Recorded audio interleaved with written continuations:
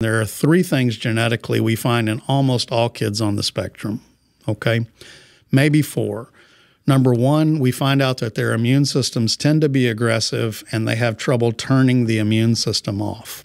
The second thing we found in 100% of kids on the spectrum is an autophagy issue, which means they have insulin resistance tendencies. They have trouble getting enough glucose into their cells in order to make enough energy through the mitochondria. So that's why a lot of these kids crave carbohydrates and sugars. And then the third thing we find in almost all of them is a methylation deficiency in most of them.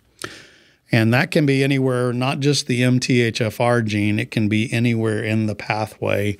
And so you really have to look at the entire pathway to know whether that's an issue. And then now with us knowing that according to research, 70% of these kids have a folate receptor autoantibody in the nervous system too. That makes it even more important for us to get the methylation.